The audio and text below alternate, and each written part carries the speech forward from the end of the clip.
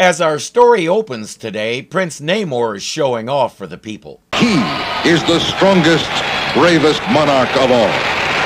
Truly his strength is beyond anyone's, above or below the surface of the sea. And is matched only by his nobility and character. Speaking of characters, there's one character who's watching from a distant cave and wishes he could change the channel. His name is Zantor, he's an evil scientist, and he's our antagonist for the day. Display your invincible strength while you can, accursed Submariner, for the day of reckoning has arrived. For today, the part of Zantor will be played by Santa Claus.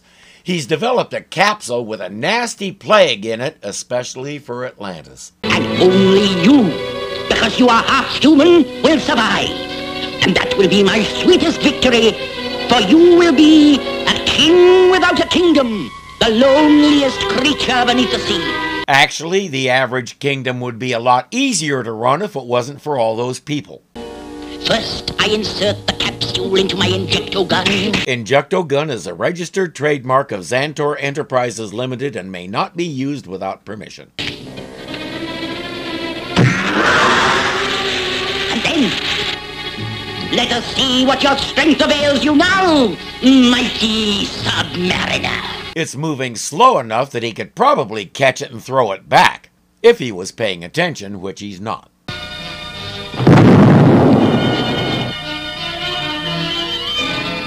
That cloud over the city. It is most unusual. That's unusual! Stone! He has turned to stone! This is monstrous.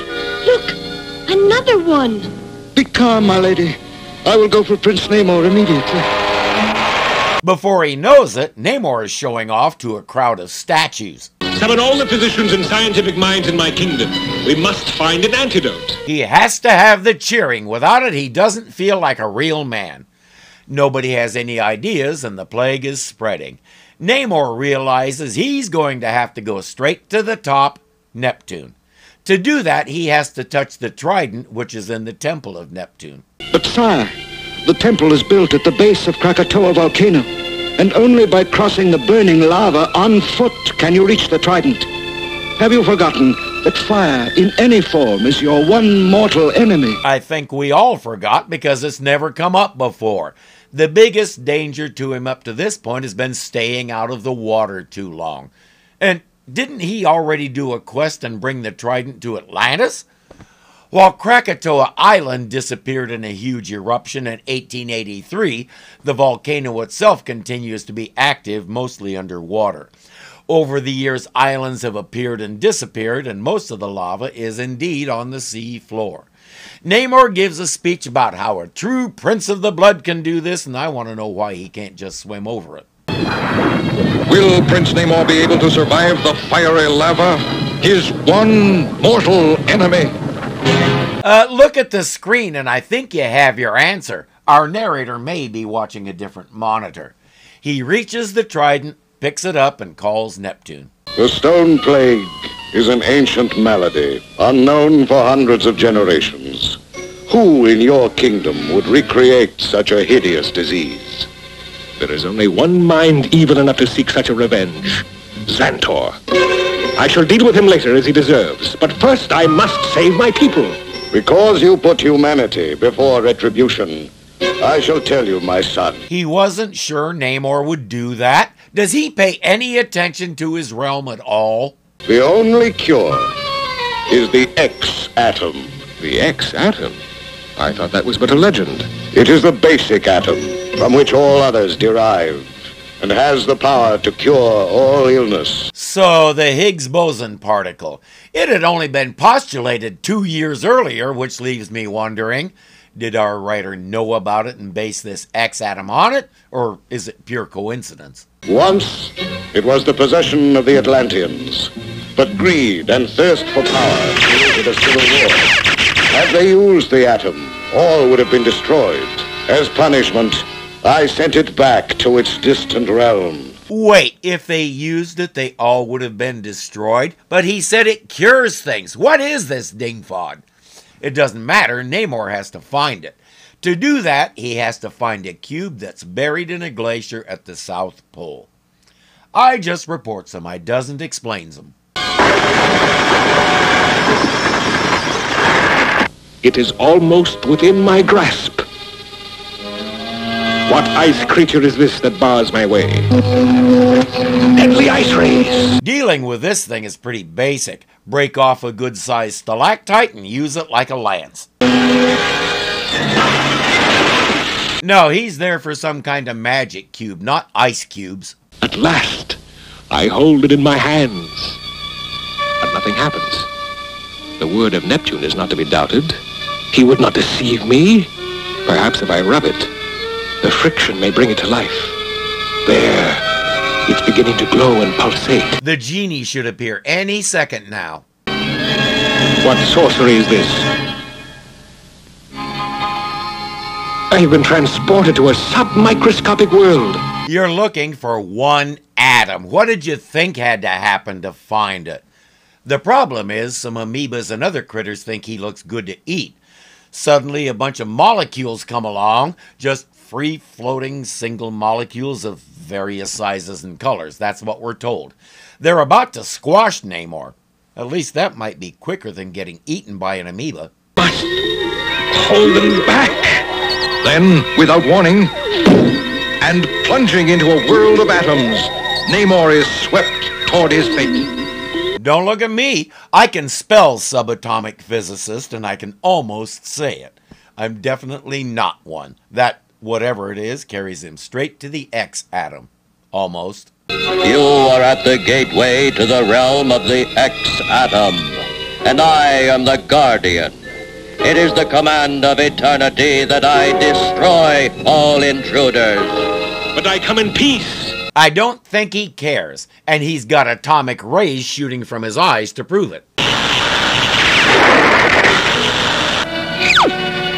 Will do you no good to evade me, for none can withstand my atomic rays.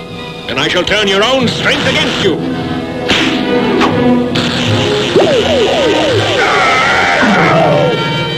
Isn't it convenient that he was wearing a mirror as a pendant?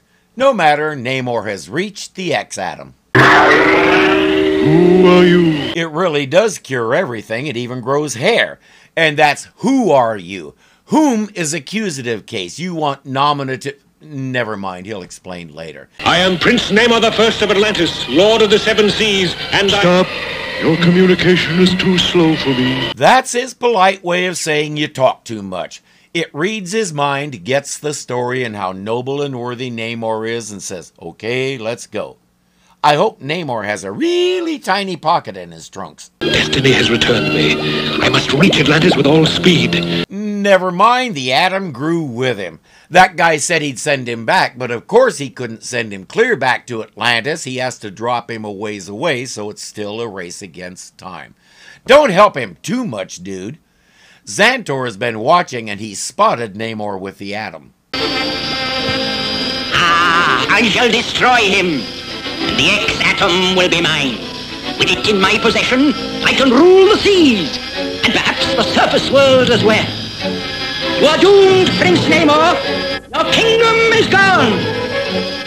I sent the plague to Atlantis, and you will never reach there alive. They can't help it. These guys have to talk. Somebody with a little bit tougher ego would keep their yap shut and sneak up on him.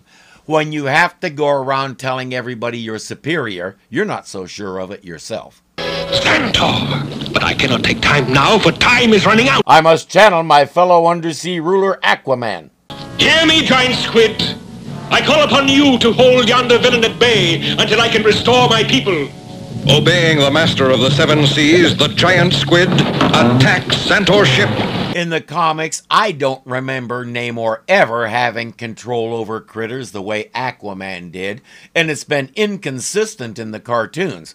One time he can, next time it never comes up, even though it would be useful. Today he has it, and like a good short-sighted villain, Zantor forgot to build any kind of protection against such things into his vehicle. So while Namor uses the atom to restore the people to life, Zantor can sit there and mutter things we wouldn't put in the comics, much less the cartoons. Begone, faithful squid. The disintegrator gun. I must destroy it. So, the mighty Submariner runs for his life. Ha-ha, the brave prince, fleeing like the coward he is. But... Yeah, while you were talking as usual, he was circling around behind you. No, I don't thank you. Too late, Zantor. You must fight without weapons now. Namor is mistaken. Zantor does have one more weapon. Mercy, mercy, my prince. Begging. Namor won't kill him, but he does know what to do with him. This time I banish you to the forbidden deeps from which no man returns. No! He didn't do that the first time because everything is restored and Namor is a hero yet again. And this was one of the most boring episodes yet. Close to half of it is nothing but talking, and most of the talk goes nowhere. A lot of it is either Namor or Zantor talking about how great they are and how much better they are than the other guy. Except for the ice monster, everything Namor encountered had to give a speech like that atomic guy, and I only showed part of his. If the story isn't enough to fill the runtime, get a different one. There were enough to choose from, and even though I bought and read all the comics, I don't remember this one even a little bit. More than that, I used to come home from school every day and watch these on TV. I don't remember them ever showing this one, and I think I can see why. Either they didn't air it, or it was so dull, nothing about it stayed with me. There were a couple of the Submariner stories that I suspected were made out of whole cloth, including the next one coming up. I'm suspecting the same thing about this one. I know it's a little late, but I have a message for the guys who did that. Don't. You suck at it. Stronger than a whale, he can swim anywhere. He can breathe underwater and go flying through the air. The noble Submariner, prince of the deep, will be hurting every demon. The Namor of Atlantis is the prince of the deep. Showing off to us. He used it off a good size. Good size, yes. Half of it is most cubes. Cube, good grief.